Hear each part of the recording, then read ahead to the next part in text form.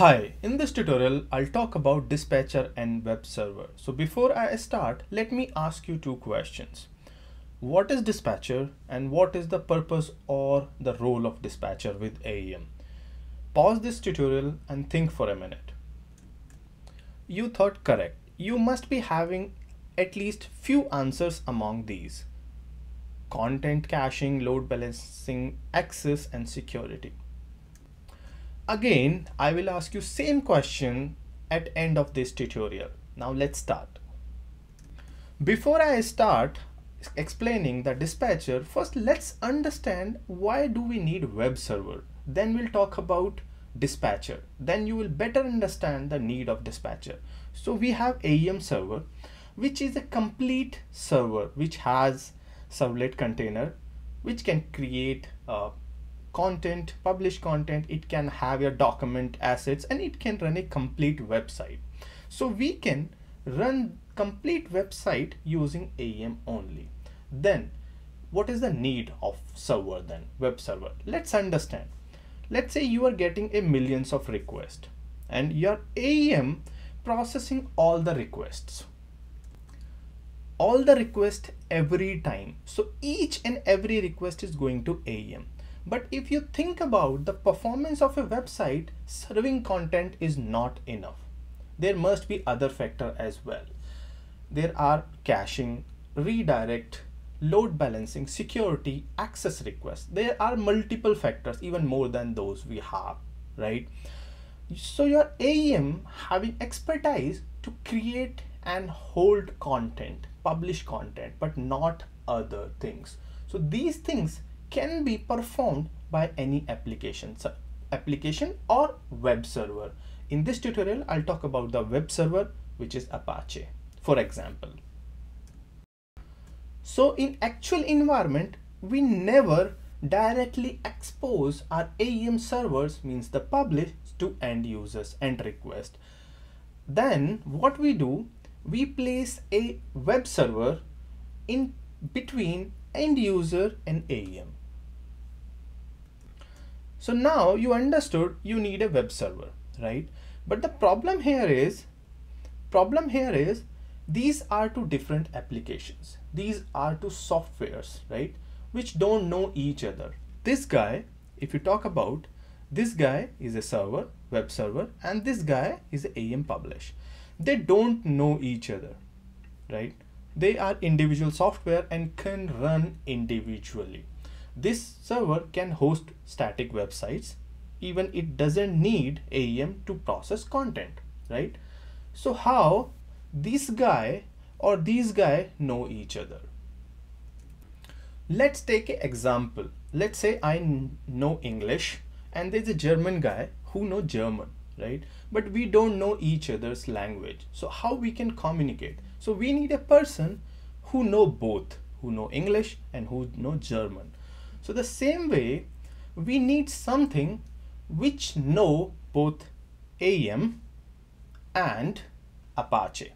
So this guy, Apache, can create caching, load balancing, access security. It can do without AEM. These are the basic features of this Apache server.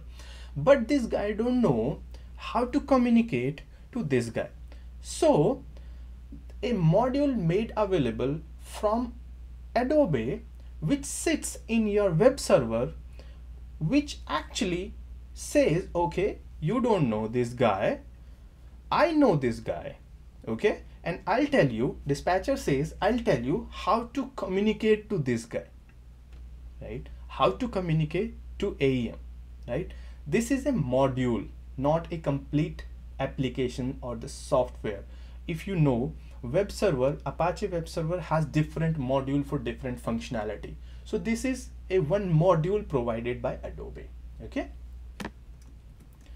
So what happened? This says, dispatcher says, okay, I'm a module, I will be sitting with you, means web server, and there are some configurations will be provided. And I'll tell you how to interpret those configurations, okay? Using those configurations, I tell you what task you need to perform, right? Dispatcher actually does not perform task. dispatcher actually tell this server what task needs to perform. Okay, caching is the feature of Apache. Okay, Apache web server create caching, but the dispatcher tell, okay, there is a configurations provided and create cache as per the configuration provided, and I'm telling you how to do it. Okay, what to do it, not how to do it.